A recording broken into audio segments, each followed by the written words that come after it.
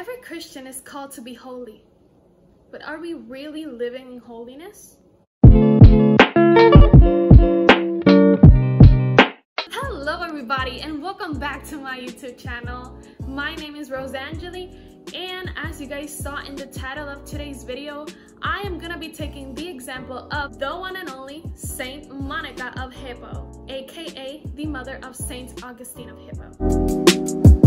You guys know that for the month of Saint Augustine of Hippo, I did a video talking about his life, and the worship dance ministry in which I belong to also did a worship dance. I'll leave the videos right here so you can check them out. Today I'm wearing white because on November 1st we celebrated the All Saints Feast, and then the next day we remembered our loved ones who are in heaven. Well, did you know that this is the month of the holy souls in the purgatory? Let's take this month to upgrade our praying game by doing intercession prayers and novenas. By intercession, I mean to pray for these souls who haven't purified yet, so that when they go to heaven, they can actually intercede for us, like Saint Catalina of Siena said. In my next video, I'll talk a little bit more about this topic.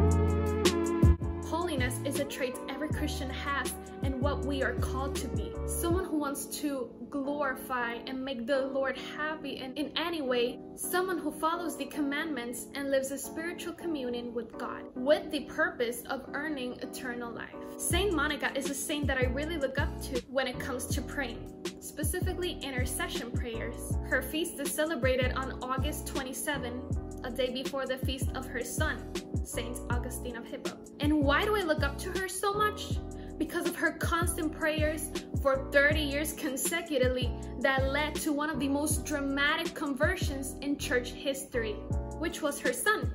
Not only that, she also prayed for her husband Patricius, and it wasn't until his final moments of life that he decided to get baptized.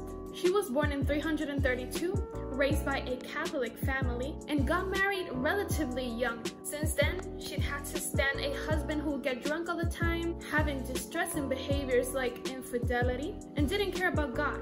And her son was following the same steps. So what can we take from her? Patience. She had a long-suffering patience that made Patricius see the errors in his ways, which made him choose to be baptized a year before his death in 371. A year later, she had to suffer the decision of her son to join the Manichaeism sect when he was 20. She also suffered and cried when her son at age of 29 left her without even telling her.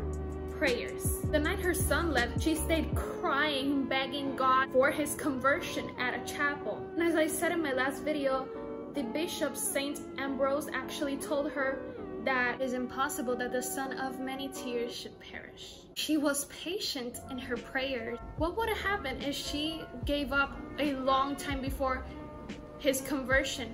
Like what would have happened if she would have stopped praying? She followed the example of Christ.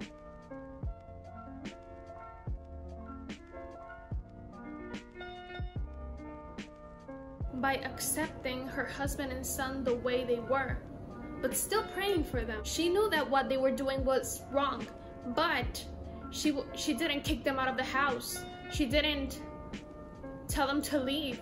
Like, she accepted them, but always prayed. And I really admire her for that. Holiness was her purpose in life, and ours too.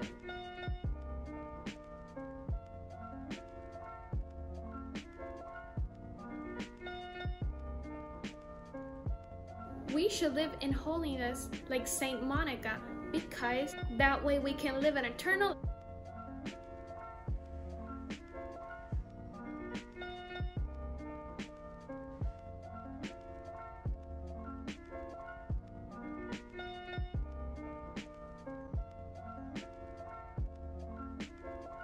Besides, God already sees us as saints. It doesn't matter the sin.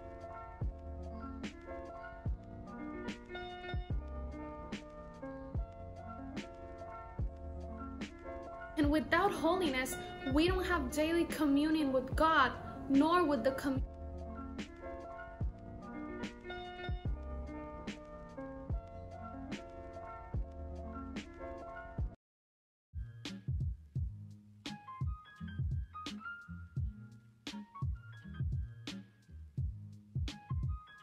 So, is the way to holiness a hard way? Jesus said,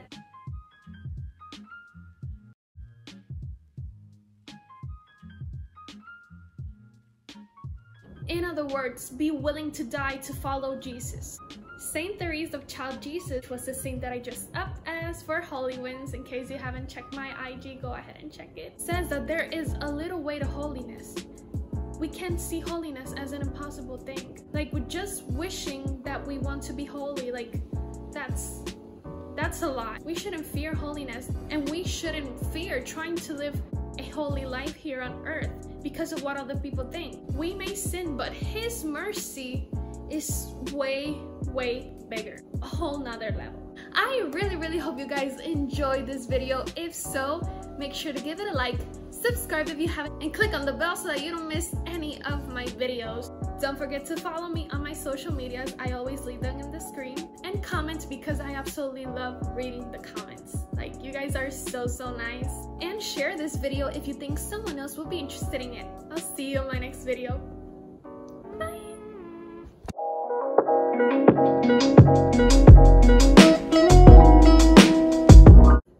Of the holy souls in the purgatory, in the purgatory.